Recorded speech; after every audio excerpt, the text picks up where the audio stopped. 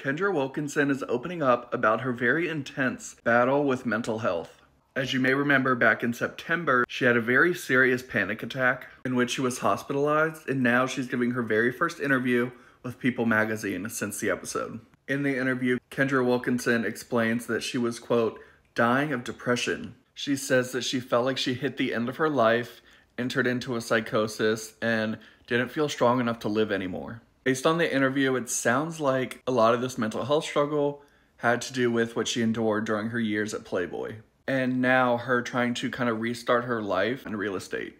During her last visit to the emergency room, the doctors decided to put her on an antipsychotic medicine to help her deal with her mental health issues. She admits Playboy totally messed up her life, and that with dealing with this, she wasn't able to see in front of her depression. She says, quote, I was giving up and I couldn't find the light. I had no hope.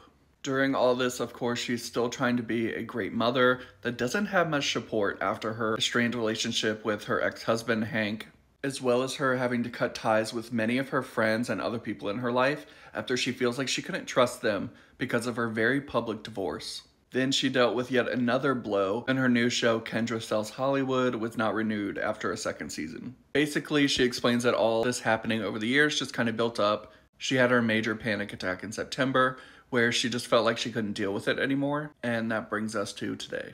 But here's wishing Kendra all the best in healing moving forward, and that she finds really good people by her side to support her.